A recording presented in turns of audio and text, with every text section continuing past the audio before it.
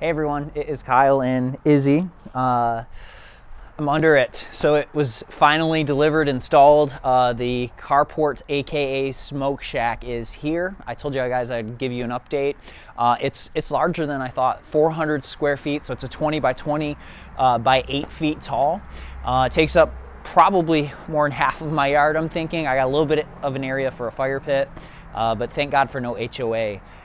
Here at least. So yeah, so I'm excited. So I did a little bit of work this weekend. It was kind of cooler, but it was nice, not too hot. If you can see, there's a pipe over there.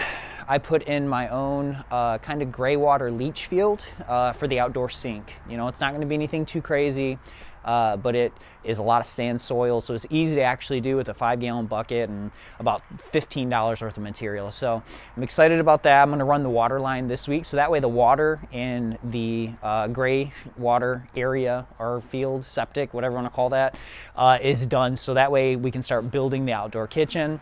Still trying to figure out what I want to do with the flooring or like the base. Really thinking about maybe just crushed asphalt to try and save on some money, maybe some millings, and then you can compact it and make it decently hard.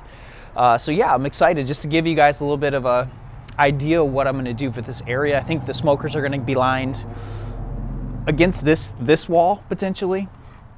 Have the kitchen kind of it'll probably start right here. I'll have a smoker right here, L-shape kitchen, probably an outdoor sectional here, and I'm going to try and build, if I have room, a 12-foot picnic table underneath this thing, because I have a ton of people always over. I love hosting, and so if I can find a way to fit a 12-foot picnic table, I'm gonna do it. So just give you guys a little update. So I'll continue to, as I build things, get smokers under here and all that, just shoot some videos for you. So have a good week.